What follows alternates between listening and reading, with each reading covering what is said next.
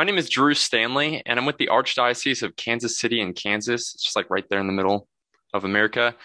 And a little bit about my background. So I was raised Protestant. My dad was a pastor growing up, and like from my earliest days, like my dad was on stage with the guitar, leading people in songs of praise, and that's like all I knew, really. There's a Christian camp that was really instrumental in my upbringing, and so from an early age, I fell in love with serving, and that led me to uh, eventually in college become a cabin leader. And so that was my first time really leading like another group of people in prayer and Bible studies. And I remember when I was 19 and I was like sitting on the floor in a circle of like 12 middle schoolers and like a few other co-cabin leaders. And we were just talking about maybe what the person preached about that evening. And in the middle of asking one of the discussion questions, I kind of paused awkwardly and the kids are just staring at me like, why did he stop talking? And I just had this like deep sense of peace and affirmation that it wasn't like a voice from the sky, but I felt like I love talking about Jesus and I want to keep doing that. So it was really when I was 19 that I fell in love with ministry. And so I cabin led for a few years and that, I was working on my associates and I was like, well, what am I going to do after I get this? And a few of my older friends that were kind of like older brothers to me were getting bachelors in ministry. And I was like, well, that sounds pretty cool because I love learning more about the Bible.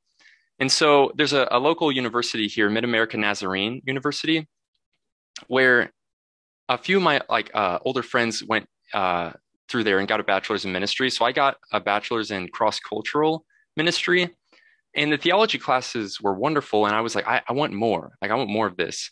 And so then some of those friends also went on to a Protestant seminary, and I was just kind of following along. Like I I loved what we were learning. I loved the opportunities that were coming up, where whether it was working at camp or different churches and just serving my community.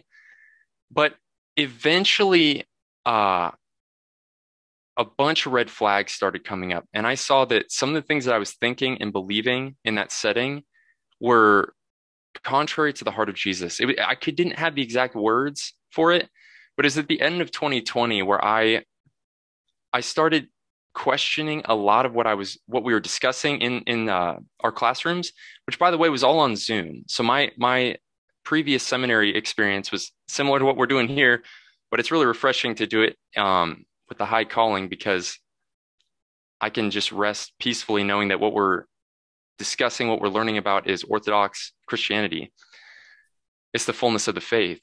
And so it was part of, I don't want to take up too much time. So I'll basically summarize it in saying that there were a lot of things that went wrong and like what we were learning. And so I eventually left. I didn't even finish the Master of Divinity that I started.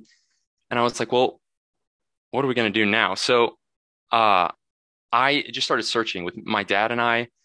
And I guess to answer question two, what or who influenced you most to start down the path to the priesthood? Um, I was on a retreat for my birthday in April. It's like 2 years ago, of 2021 with my second youngest brother and my dad. It was just the three of us. And we were at Conception Abbey in Conception, Missouri with the Benedictine monks there. And I had never like been near monks. I was like, I didn't even know these guys still exist. I thought this was just in the history books or something. But it was wonderful. We were in the basilica there, and I remember my dad leaned over, and he had been doing a little bit more research into Catholicism than I did. I was kind of curious, and he pointed out this red candle that was burning, and he goes, "Drew, do you know what that means?" And I was like, "No." And he said, "Well, do you remember in your bachelor's when you heard the term transubstantiation?" I was like, "Yeah, but that's just like what those Catholics talk about, right? That's just what they believe or something." And he said, "Well, yeah, that red candle indicates that there's a consecrated host here in the tabernacle." And I was like, huh. And so I walked over to that space. I didn't know I was supposed to genuflect or bow or anything. I was just curious. And I stood there staring at the tabernacle and I said, God, is this what you're doing? Is this who you are? Is this you? And there was no voice from the clouds, but that was the beginning of this journey that I went on for the next several months of visiting different parishes, different Catholic groups around the archdiocese. And I was like, I I I need to learn more about this. I think this is really important and I want to keep moving towards it. And so that is where I actually at that time I was still in the previous seminary. But anyway, um I started falling in love with things I was learning online, like different speakers, Bishop Barron, Father Mike Schmidt, these Catholic theologians on the internet that were explaining why they say certain things, why the church teaches this or that. And it all resonated so much with me. There was this coherency in the logic that what I was unfamiliar with. I used to call myself a theological mutt. I took pride in that. And I thought that Christianity was just picking and choosing whatever you wanted to believe. It was like a buffet.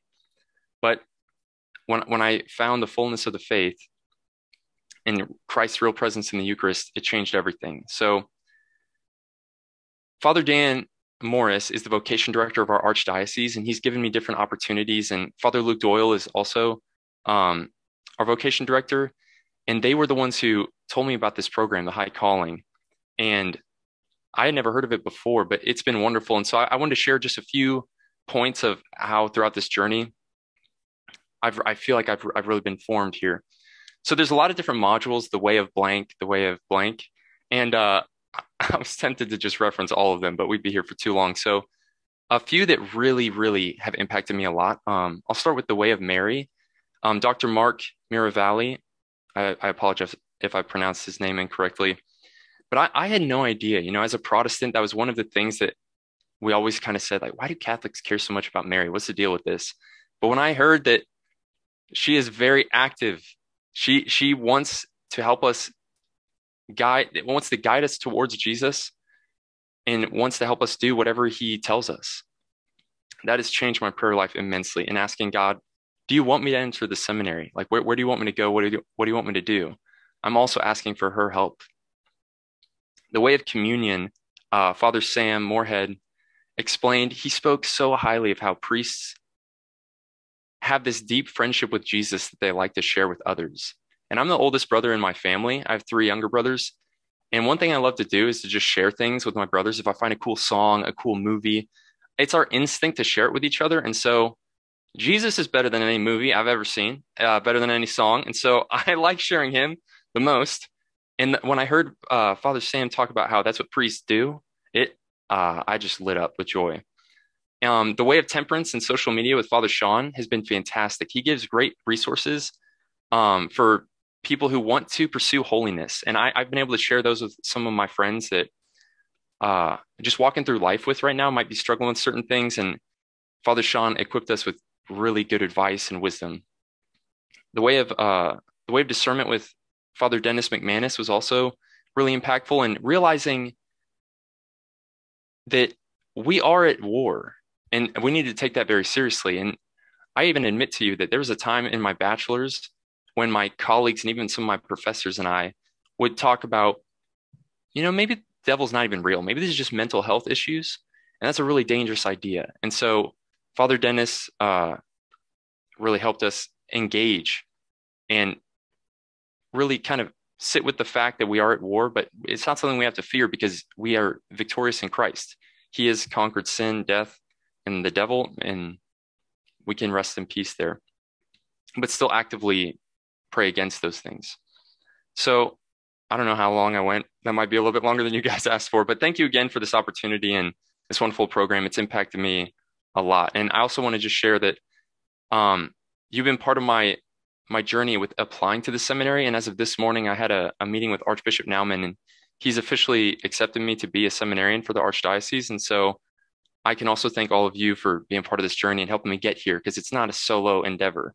This is it's a miracle that I'm here, really. So thank you all.